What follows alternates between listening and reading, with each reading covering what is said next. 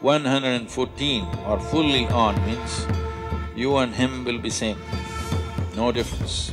If you become receptive, I don't have to come here and explain things to you, somebody need not teach you how to bend, what to do, nothing. You will know everything about human mechanism, everything.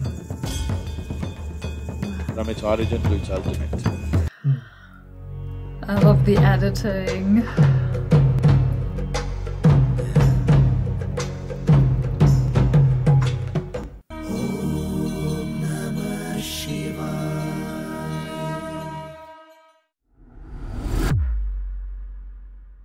Namaste World Raisers, Sabine and Roger here. Let's watch what happens if 114 chakras are activated by Sadhguru. 114 chakras? I only count 7. What is going on? Just kidding, I do know about the 114. We've watched enough Sadhguru videos to know, but it's still going to be incredibly fascinating to learn about them. So thank you so much to our World Yogi member, Dheeraj Sharma, for this incredible request. Yeah. Let's get right into it. Namaskar, Sadhguru.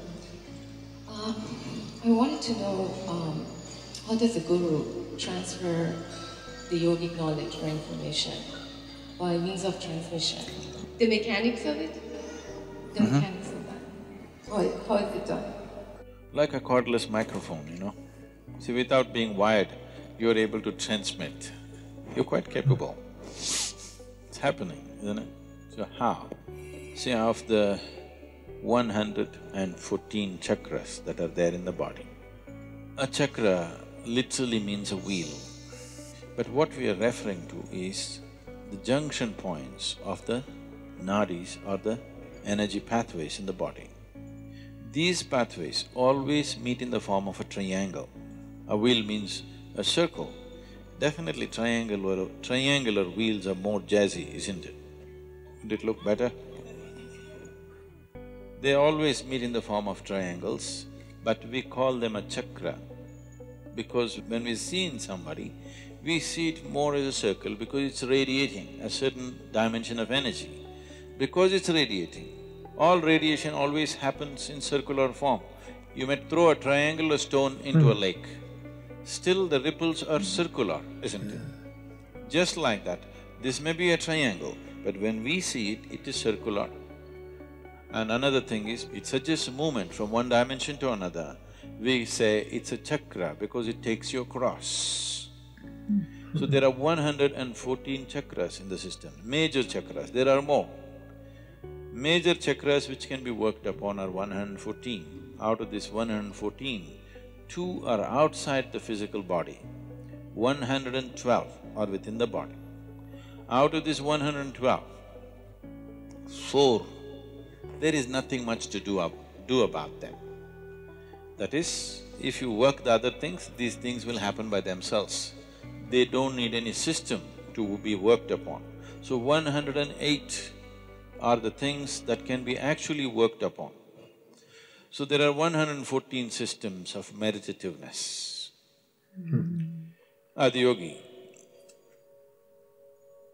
taught 112 different ways to realize.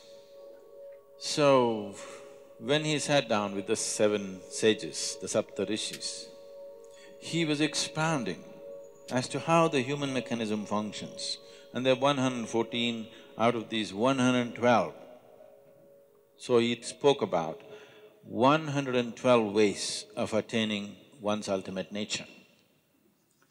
Parvati, his wife, who was a witness to this teaching, she's already attained, but now she's a witness.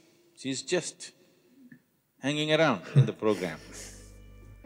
So, she was looking at it and she said, why not more? Why only 112? There should be more ways. Shiva was completely focused on what he was doing. When she said this, he just dismissed her. He said, there are no other ways, there are only 112. She felt stung that in front of these 7 people, he dismissed her like that. So, she said, there must be more ways, maybe you don't know. He said, there are only 112. This impertinence. He said, leave. So she said, I will find more ways. And she went. She withdrew into the mountains and did very severe austerities. And she, after many years of work, she came. Shiva was still expounding various dimensions of yoga. She came, being his wife, she could, after such a long absence, she could come and sit next to him. But she came and sat down one step below to indicate that she has failed. So that's a language between the two of them. She doesn't want the 7 people to know that she failed, but she wants him to know that she has failed. So she came and sat one step below. So this story continues into various other aspects as to how she involved herself, and she's being used as somebody who brings doubt. He is going with such absolute power, these 7 people are overawed. So she is brought in as an uncommitted observer who comes up with doubts here and there. Because somewhere, tomorrow when it is taught, not everybody may be as committed and as focused and as receptive as the 7 people were. Naturally, they will come up with these doubts. So she came up with these doubts, which normally people would come up with. So these 108 are the things that you can work with. The remaining 4 just flower for you, this bonus. If you work well with 108, the other 4 will happen. It's a rewarding place. The other 2 will anyway happen. If these 112 have happened, the other 2 will anyway blossom by themselves. They are not within the physical structure of the body. So these 108, this 108 is a number that is manifested in this system because of 108 being a significant process or a significant number in the making of the solar system. So the diameter of the sun and the distance between the planet and the sun is 108 times over. The diameter of the moon and the distance is 108 times. Wow. Many ways you will see 108 being a proportion in the making of the solar system. That is the reason why, otherwise maybe we would have had 160. If suppose we were born in Mars, maybe we would have 160 or whatever. You must check the men and see. Gotta check it out. The important thing about Hatha Yoga is to constantly acknowledge that this body has taken shape like this body has become this kind of manifestation mainly because the way the potter's wheel is, because of the solar system, the way it is, that is why this manifestation. So Adiyogi very clearly said, if this human body has to evolve further, some dramatic or drastic changes need to happen in the structure of the solar system. Only then the structure of the human body will change because it's reached its fullest development in terms of physical structure. Now, one can transmit effortlessly if all of this has opened up. If all the 112 are on, transmission is effortless. You want something to happen there, you don't have to go there, you can sit here and make it happen. To live a normal life, to live a full-fledged physical life, you need only 21 chakras. 21 chakras in your body are reasonably operating, nobody will think anything wrong with you. You will be full-fledged human being. What are the remaining things about? The remaining things, if they open up, it opens up various levels of perception. It opens up dimensions of perception that suddenly people will start saying is magical or mystical, simply because different dimension of perception is opened up. Let's pause here. Do you want to give a little summary for me?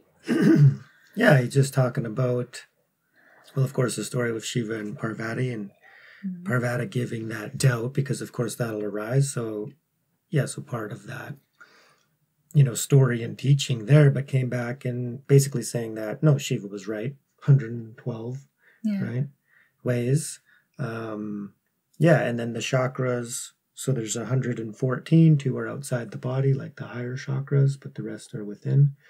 And they're nadis, right? So they're central points of the flow of the vital energy, systems of the body, right? So we're most familiar with the main 7, right? But there's more than that. And then, yeah, once they become activated, right, then you get into the higher mystical states, right? And I think he's going to talk more about transmission, but just the way I understood it is, yeah, an enlightened being, you enter their presence, and then all of a sudden you find yourself in a meditative state just because of their field of consciousness is, it's expanded, right? So they've transcended the barriers of their own ego bubble, so that when you're entering their presence in their space, it's like you've entered their mind, right? So their field is just, it's more cosmic, the way Sadhguru is saying that you got to make your identity cosmic and then drop the limited,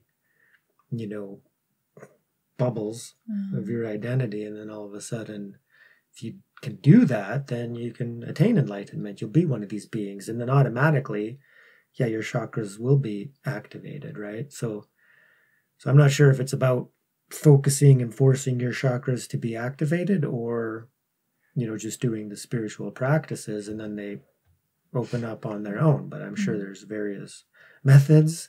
So, only 21 are needed to live a full-fledged life. The remaining are only about higher dimensions of perception, that you are no more human. In other people's understanding at least, you're very much human. This is human system. Because most human beings do not, the majority does not flower. See, right now, the coconut trees in Tamil Nadu, I think our trees are yielding some 90 nuts per year, per tree. A better managed farm in Tamil Nadu would yield 120, 125. The same coconut tree in Kerala yields 45 nuts to 50 nuts. The same coconut tree in Karnataka and West Bengal yields 240 to 250 nuts. It's the farming which is different. Tamil farmers, they're trying to grow coconut trees in black cotton soil, thinking it's the most fertile soil. Black cotton soil is very fertile for paddy cultivation, cotton and other things, not good for coconut. Coconut needs to be grown where it is slightly, little bit of rubble in the soil. Here, if you dig, it is like toothpaste, the soil. Now, when you irrigate this land, it's very nice. Immediately, coconut tree senses life and puts out its fresh roots. When it dries, the contraction is so big in the black cotton soil, you will see it all cracked up like this. So it will squeeze all the roots, all the tips of the roots will be crushed and it cannot grow. Every time it puts out, when it dries, it gets hurt. Every time it puts out, when it dries, it gets hurt. It needs little bit of rocky soil. You can try this. You put one little small piece of stone inside, 2 feet inside the earth, water it. After 15 days you open, everything else will be dry. Just beneath the rock, there will be little bit of dampness. So always coconut tree goes and puts its tips of its roots beneath the stones because it knows always it is wet, always that will be damp and it will be protected, it will not be crushed. The same thing with a human being. A human being will not flower to his full potential unless you create an appropriate atmosphere for him, internal and external, but largely, fortunately, internal, because we are mobile, we are not like trees, we cannot stand in one place and have the same atmosphere all the time. But there are people who do this. In India, this culture is there, this is called as Kshetra Sannyasa. Kshetra Sannyasa means we will fix a radius. Let's say here we'll fix a radius from the Dhyana Linga. We will say this much is highly energetic. So those who want to just soak in that all the time, they will take a vow that they will never leave this diameter, this radius, they will not leave and go. They will always be in that only. This is a simple intelligence, like a coconut tree, if it decides to trek up the mountain. It does very reasonably well here, but if you put him up the mountain, in one day he will be down. The wind, have you gone up the mountain? No. If you go to the seventh hill, almost any season, wind will be at least like 50 to 60 kilometers. In the windy season, it'll touch 120 to 140 kilometers per hour. If you stand like this, it'll just throw you out. It's that strong. So if this guy goes and stands there, he won't stand for an hour. So, he better stay here. But the trees are stationary, we are mobile. For us to maintain an external atmosphere which is always conducive is difficult. So some people take this step which is called a kshetra sannyasa, they will not move out of that space. They fix a radius and just within that. So, because you want to soak in that external atmosphere, but the internal atmosphere is the most important thing for a human being, as to how he keeps his interiority, that he builds this is called a kavacha, that you build a cocoon around yourself, a protective cocoon. Wherever you go, you are in the same atmosphere as far as you are concerned. It's like you get into an airplane, it goes up 35,000 feet, definitely your body wouldn't last there. But now you're in a cocoon, a pressurized chamber. Because of that, you manage. The same thing with the submarine. You wouldn't manage that pressure in the sea, but because you protected, you manage. So like this, you create a cocoon of energy around yourself.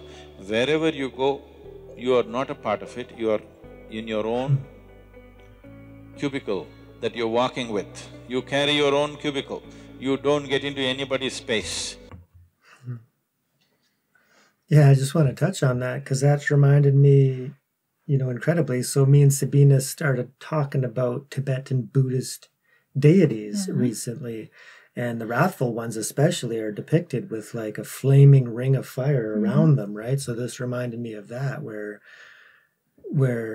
you're a cosmic being and you got a cosmic identity, and like a dakini or some other deity, and then you're protected by this ring, and you can see this ring of fire, like Simamukha is called the fire of pristine awareness, right? Yeah. And then, so that's maybe what Sadhguru was talking about. You have this cocoon of, okay, you've established internal well-being and you've evolved enough spiritually to understand, consciousness and how to keep, yourself at a higher, level of like, acceptance and joy and peace and unconditional love. And, but in the sense wrathful with the fire, meaning that nothing negative is going to enter here, and anything that negative that tries to is going to get burned up by the by the fire, right? So then you can maintain your level of awareness and your attitude to whatever situation arises, right? So you're bringing that into the world no matter where you go, right? And also in Tibetan Buddhism, it's like the center of the mandala, and wherever you go, you're always the center of the mandala, and it just goes with you, so that you're creating a pure realm in the sense. Beautiful. So that was cool. You carry your own little space wherever you go. Otherwise, you restrict yourself. But the important thing is that all the chakras are on means you can simply transmit anything that you wish. The problem is always of receptivity. In the past, I've been saying this.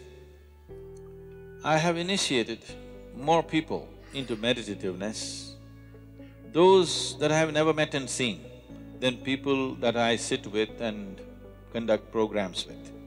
We've conducted programs at the most for a few million people, but we've initiated many more people. They're meditative, but many fools do not know they can meditate. When they sit, not for meditation, they don't even know that they must meditate.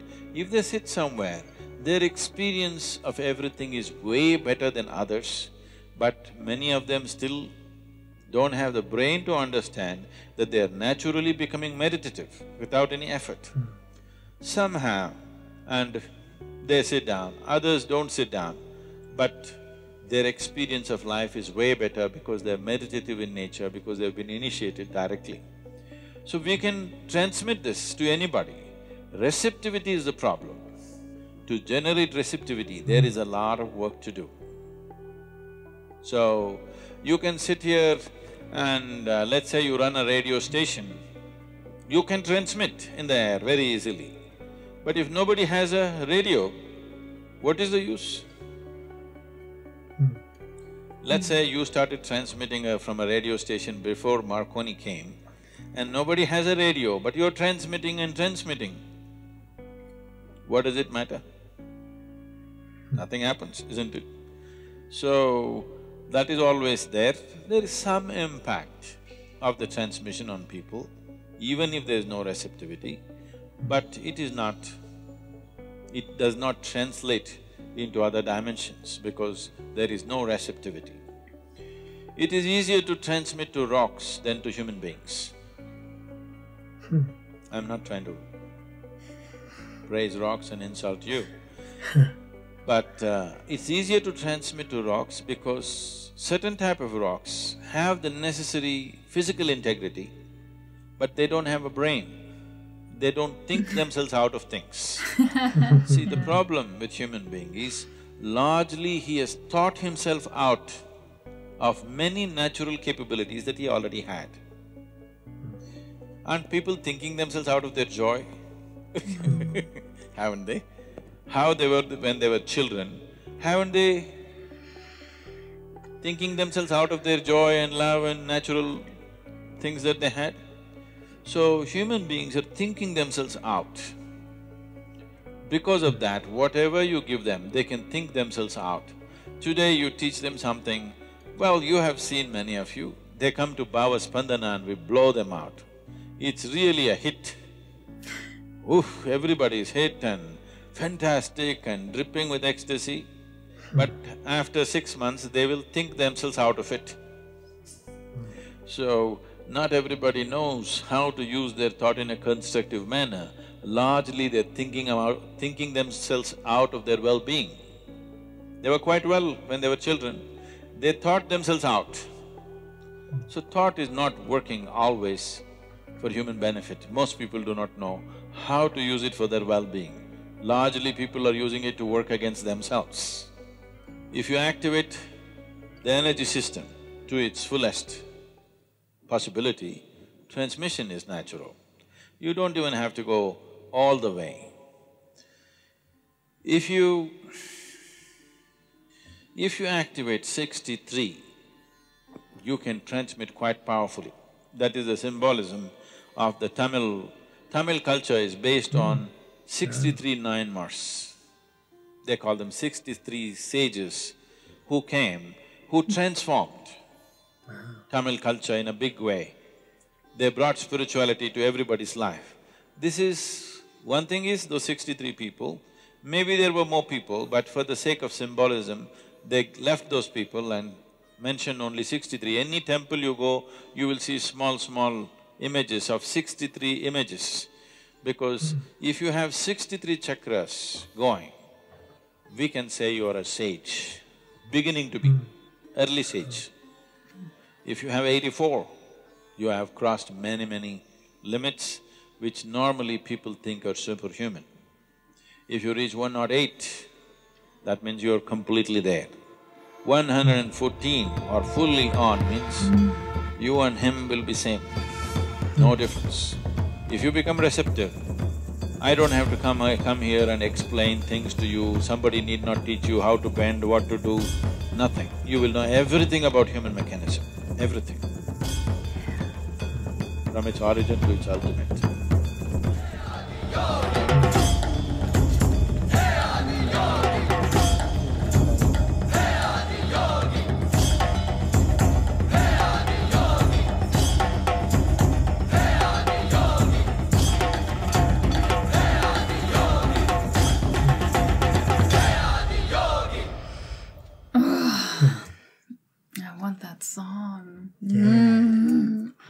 totally imagine getting into quite the state.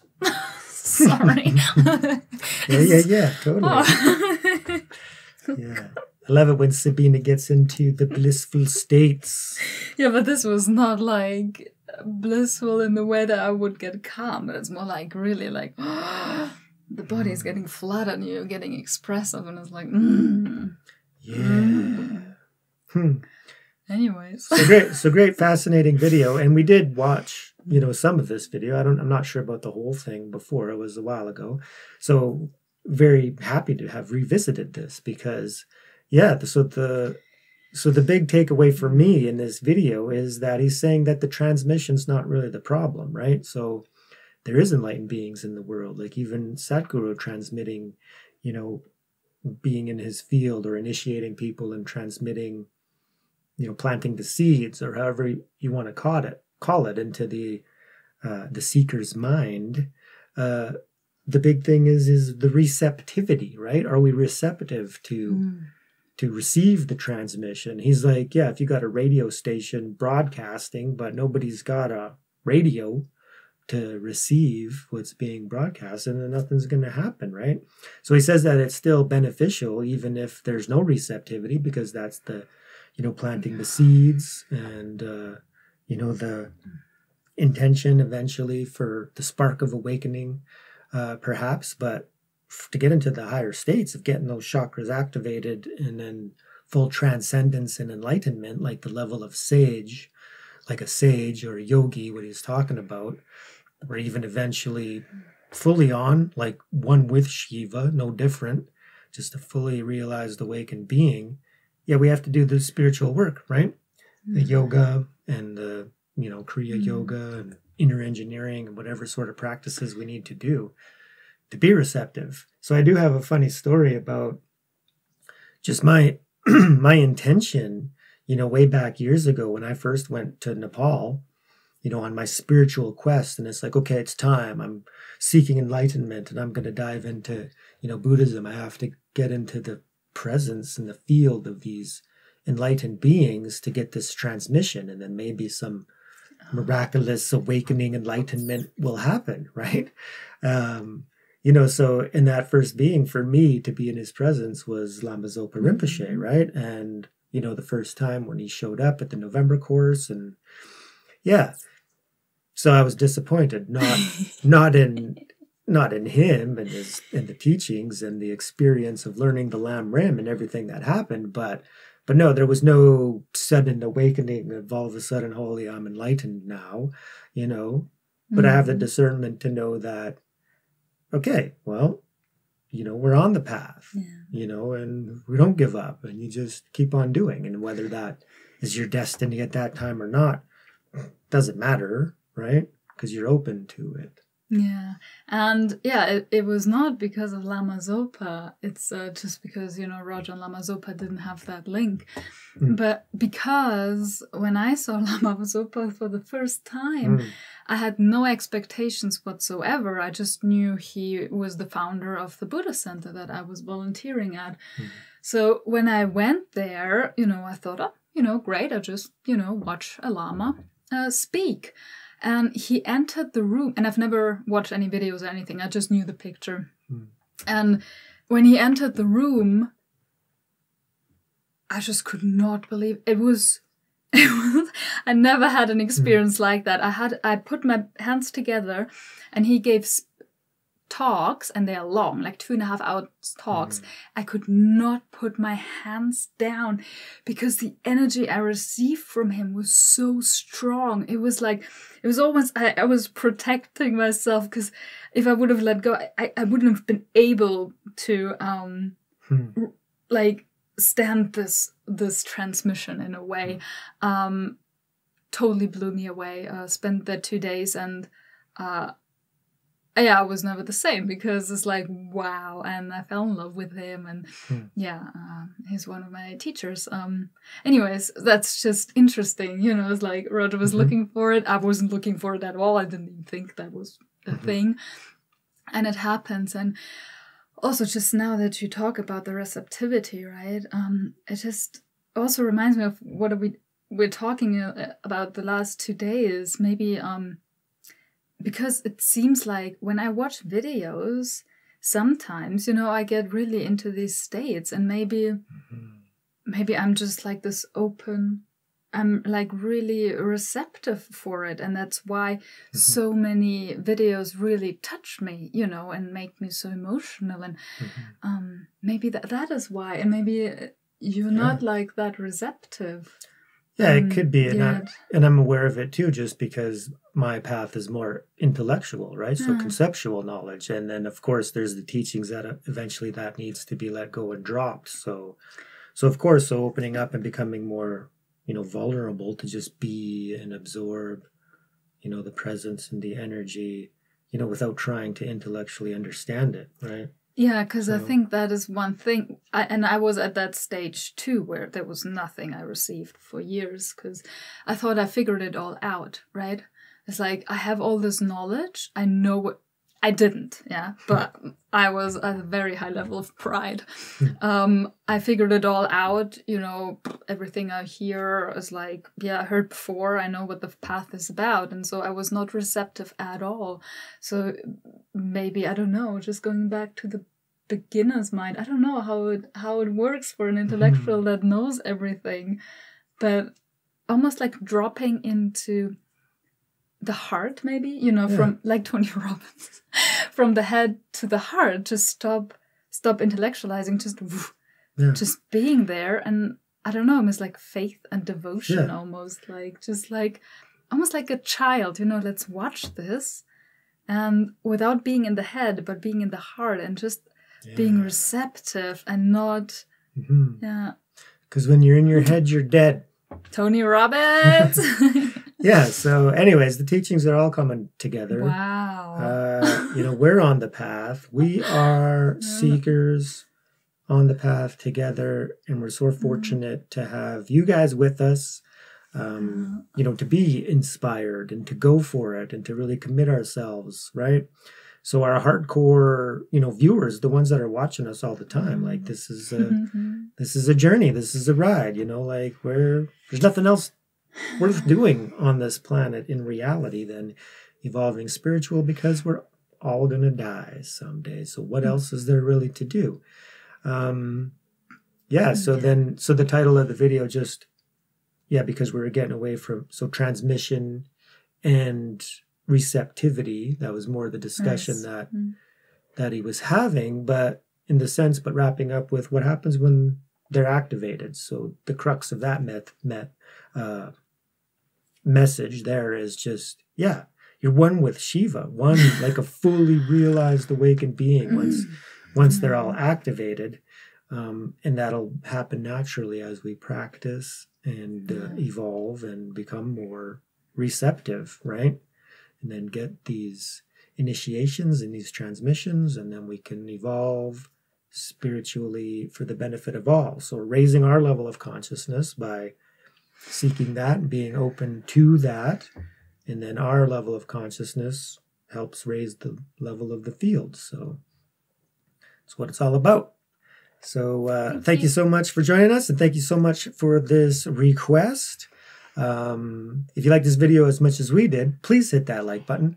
Remember to subscribe. It really, really helps the channel. Let us know what you think down in the comments. What sort of spiritual practices are you doing to become more receptive on the journey, on the path? Please share. We love hearing from you. And remember, raise yourself and raise the world. Thank you so much, everyone. And a very special thank you to our world yogi, Dheeraj Sharma. We love you. Peace.